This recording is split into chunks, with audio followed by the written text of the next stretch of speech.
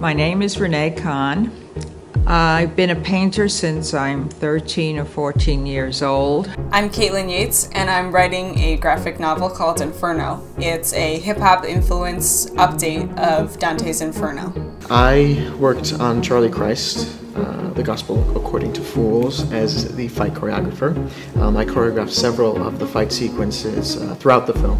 Dad's Friends it's a 6-part web series, and it's about a recent graduate named Ben Hurwitz. My name is Ted Mikulski. I'm an artist and purveyor of contemporary art.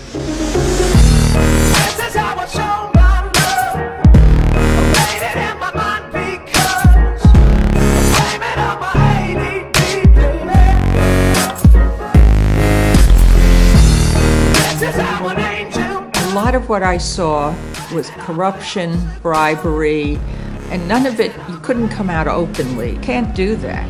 On the other hand, I can do a painting, or I can express it in some way in my art, what I feel and what I've learned. To put a price on art is hard. Sometimes art is completely overvalued. Sometimes art is completely undervalued. Unfortunately, I think art has put itself in this insular circle, this insular bubble, that a lot of people don't get a chance to enter or see.